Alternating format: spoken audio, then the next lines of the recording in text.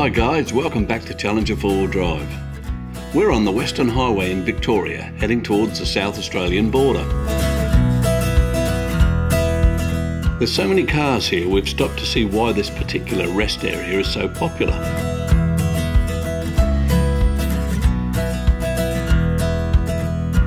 This is Pink Lake. A short walk through yellow gum and paperbark trees brings you to the edge of this interesting salt lake just north of Dimboola.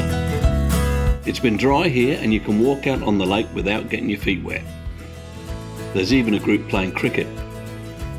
The pink hue comes from bacteria and it's less noticeable when it's dry. When this area has had rain, the colour intensifies. It's an unusual feeling walking on the layers of crunchy pink salt. A company in West Sunshine annually harvests about 20 tonnes of the salt under an agreement with the local land council. This place is well worth a visit if you're on the way to Adelaide.